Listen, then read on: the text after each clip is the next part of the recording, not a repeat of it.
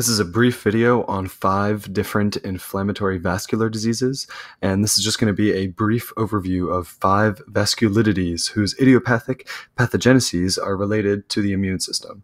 So vasculitides is just the plural form of the word vasculitis, and I'm going to be talking about 5 forms of vasculitis that come from problems with the immune system. Let's start with Takayasu's arteritis.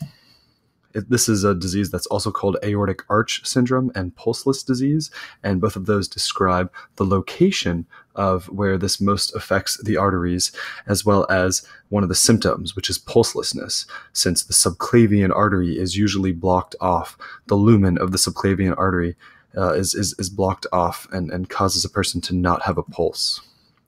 The blocking of the lumen of some arteries is caused by granulomatous formation. This affects medium to large arteries, and it specifically affects, as we said earlier, the aorta and its branches, like the subclavian artery. It usually presents as decreased pulse, as I mentioned a second ago. If you're blocking off the lumen of the aorta or its subclavian branches, then you're going to feel less of a pulse when you take it in the brachial artery on the arm. And it mostly affects women under 40 years of age. Lastly, this, like many of the other diseases, is treated with corticosteroids. Next, we have giant cell arteritis. This disease is also called temporal arteritis, and this gives us a clue as to some of the symptoms, as we'll see in a second. This is also caused by granulomatous formation, and the granulomatous again form in the walls of the vessel, as you can see here, to narrow the arterial lumen. This lumen is smaller than it should be because of the granulomatous. This disease also affects medium to large arteries, and it specifically affects the temporal arteries. So temporal arteritis affects the temporal arteries and other branches of the carotid artery going up to the head. This presents as a headache, as you might expect, by affecting the temporal artery. There's also throbbing pain in the temporal region and visual impairment. So all those symptoms kind of localize the same area because of a blockage in the temporal artery. This disease particularly affects elderly women more than men, and it's a fairly common vasculitis. And finally, giant cell arteritis is also treated with corticosteroids to reduce the swelling and to reduce the lumen narrowing. Next, we have Kawasaki disease.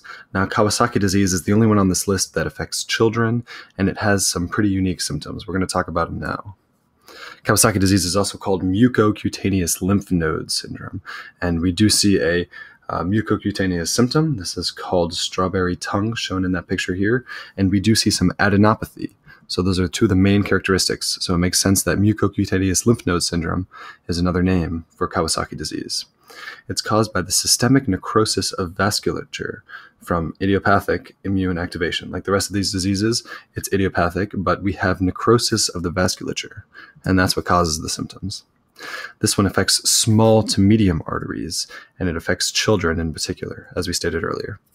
Kawasaki disease presents as a fever with some of the symptoms that we already talked about: red mucosal lesions, lymphadenopathy, and you sometimes see rash. Treatment for Kawasaki disease is a bit different than the others. It takes IVIG and aspirin. Now, one of the contraindications for aspirin is a viral illness in children. So when treating Kawasaki disease with aspirin, we want to be 100% sure that the child does not have a viral-borne illness. So IVIG is usually a safe bet for Kawasaki disease, whereas if you give a child with a viral illness aspirin, when you really think they have Kawasaki disease, that's putting them at risk for Ray's syndrome, and that's a pretty common disease to come up on some standardized tests. So it might be worth knowing Ray's syndrome and its association with aspirin. But this is Kawasaki disease. Next disease we have is Polyarteritis Nodosa. This one's caused by type 3 hypersensitivity, and this is complement-mediated hypersensitivity, complete with neutrophil formation and all the complement proteins coming and activating. This is triggered by antibody and antigen complexes that go around the vasculature. It's pretty systemic, and they cause fibrinoid necroses. This one also affects small to medium arteries, and this one affects men more than women, particularly middle-aged men. Treatment for Polyarteritis Nodosa, also called PAN, is corticosteroids. And we see a heart here that has some necrosis and has some vessels that are occluded because of the fibrinoid necroses due to Polyarteritis Nodosa. Next and last disease we're going to talk about is called Thromboangiitis obliterans, more commonly known as Buergers Syndrome, perhaps. Buergers Syndrome is characterized by necrosis of some of the extremities, as shown here, and it's heavily related to smoking and other tobacco use.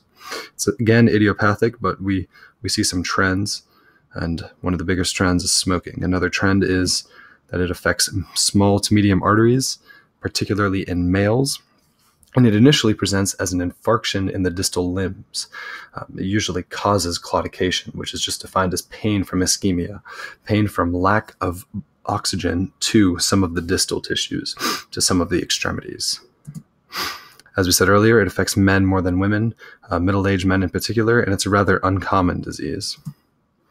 Treatment for Buerger's disease is to simply stop smoking, and that usually helps reduce the claudication, the pain from the ischemia. Now, just a quick summary to help you organize these 5 inflammatory vascular diseases. First 2 that we talked about, Takayasu and giant cell arteritis, have a few things in common. They affect medium to large arteries, they affect women more than men, and they're both associated with granulomatous inflammation. Last 2 have a couple things in common. They affect men more than women. They affect small to medium arteries. So I kind of organize them down the side here to help you make these connections. And of course, Kawasaki disease is the one that affects children, both genders, pretty equally. So Takayasu Arteritis and giant cell arteritis, they narrow the lumen with granulomatous formation found in medium-large arteries and in women more than men. And the last 2, Polyarteritis Nodosa and Buerger's disease, affect small to medium arteries, and they affect men more than women. And all 5 of these diseases are vascular diseases associated with inflammation. And unfortunately, the pathogenesis of all 5 of these diseases is idiopathic in its origin. We find some trends, we see some commonalities between people who have these diseases, and that's what allows us to characterize them, but we ultimately don't know how the disease is started. So this is all we have for inflammatory vascular diseases. Thanks for listening, and I hope it helped.